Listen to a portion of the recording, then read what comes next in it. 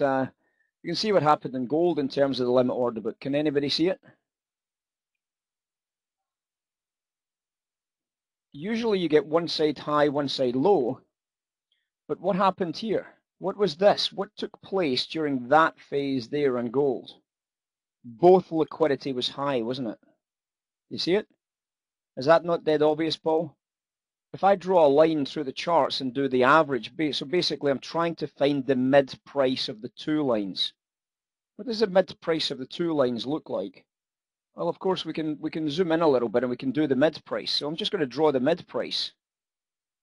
So I'm drawing the mid price and I'm trying to stay maybe as an average, right? I'm trying to keep it as an average and trying to understand this idea. So it dropped there and it rallied back up here again.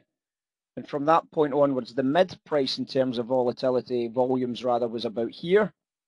And then we started to see this increase here, didn't we? We saw an increase there.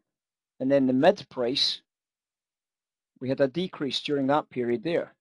And then we had a big increase during that period there. So it's the mid price, remember. And then from that point onwards, I think we could probably just draw a straight kind of line through that phase. But what I'm trying to show you is what happened here. With a very, very sizable rally into that liquidity at the top edge up here, didn't we? There's a very, very sizable gain in liquidity. And obviously, when we look at the two big gains in liquidity, we can start marking off those areas on the screens, right? We can start marking off those areas on the screens. And the two big gains in liquidity were there, which happened to be the lowest possible price, and there, which happened to be the highest possible price.